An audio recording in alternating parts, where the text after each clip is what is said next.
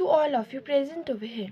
I am Tarika from grade 7 and today I am here to explain you fast motion, slow motion, uniform motion and non-uniform motion.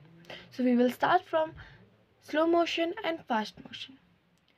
Fast motion is a motion in which objects cover its distance in a less time is known as fast motion.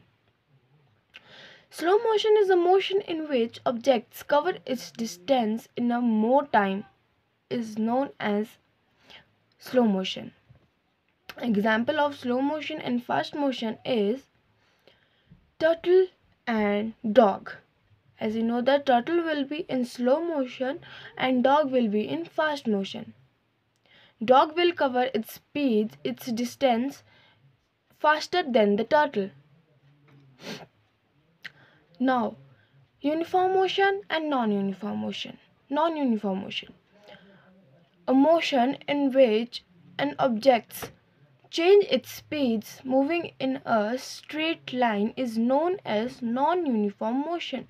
Example of non-uniform motion is a train runs from New Delhi to Kolkata.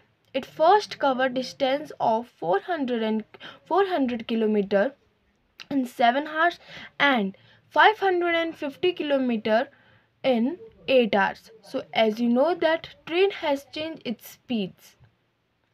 Now uniform motion, a motion in which objects move in a straight line in a constant speed is known as uniform motion. Example of uniform motion is Ratna take a participate in car racing. It covers 70 kilometers in first, second, third hour. Thank you for watching and listening my video. Have a nice day.